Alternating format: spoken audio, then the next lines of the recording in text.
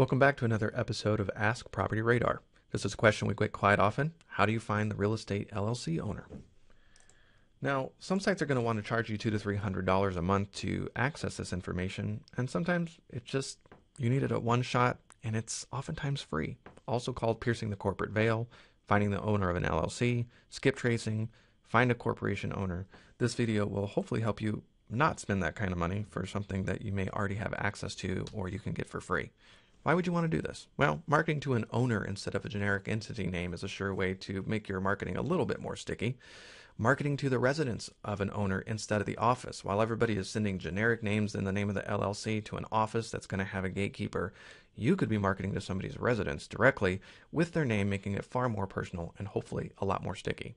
Or you could be researching a lot of opportunities based on an owner, because some people who really like estate planning could own multiple entities, and you could be working with somebody with multiple entities, each with multiple properties. It's good to know who you are dealing with.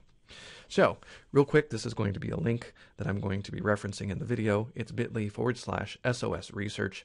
It's Property Radar's link. It's in our help center, where you're going to be able to find all the links to the Secretary of State websites for every state to do research on entities. We'll get to that in just a moment. So I've gone into Property Radar and I've done a quick search in Riverside, California for multifamily 5+ units, so apartment buildings. I live in Riverside. I know it very well. Downtown happens to be an entire opportunity zone. This is the Mission Inn, the libraries downtown. It's very walkable. I really like the opportunities down there. So I'm clicking around. I'm finding, okay, who owns what, how long have they owned it, all that kind of good stuff. And I find one, okay, what's this one? And I see that there's an LLC involved, and sure enough, look at that. We don't have the phone number or an email. Now, don't give up quite yet. Inside Property Radar, go to Property, go to Transactions, and there's a good chance you're going to find at least the ownership name in the loan document. There's a loan here. Did you know that you can actually purchase the document and you may be able to see the ownership address in there? Fantastic. You don't even have to go anywhere else. But I don't want to stop there. I want to show you maybe some other tools that you didn't know exist. There's this little drop down here that you may have been ignoring. So you can search Google California Secretary of State, and that's where we're going now. So let's go over to California Secretary of State. I want to copy the entity. I'm going to jump that link within Property Radar. It takes you directly to where you can search for entities on the California Secretary of State. I'm going to paste it in there. Lo and behold, yep, there it is. It's an active entity. It's created in 2019. Oh, great. Agent of process is LegalZoom. Fantastic. Well, let's dig in and see what we can find. Well, the entity address, apartment number, yeah, that's not LegalZoom. So there's a better chance that this entity address has to do with one of the owners of the LLC. So let's look at the statement of information for the entity. What's great about the California Secretary of State website is it does have the PDF information for things like the statement of information. There we see the address again, and lo and behold, it looks like, yep, we have one of the managing members, Kishan Patel, and this is an address that he's associated with that's probably going to be a residential address. If I keep scrolling down, I can find other people associated with this entity. But I've accomplished what I've come to find. I wanted to find at least the name, and it looked like we may have the address for where he's living. Another tool that I like to use is Corporation Wiki. And for one specific reason. What's cool about Corporation Wiki is it tells you really quickly if they're associated with any other entities.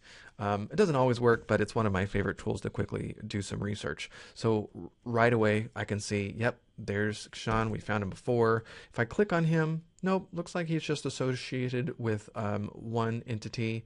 It looks like I've got Kishan and Krishna, so maybe somebody else. So if you're into marketing to different people within entities, maybe a different approach you can take. I'll give you an example where this is really powerful for larger corporations if you're trying to hunt down people. I'll give you an example of Open Door, which of course went public in 2020. Eric Wu is the CEO. If I click on Eric, I can see he's associated with 15 different companies. That's really cool to know. And you can end up going down here, scrolling down, and here's just a sample. You do have to create a free account if you want to see a bunch of information, but right out of the gate, I can see the different entities that they're associated with, which is really great.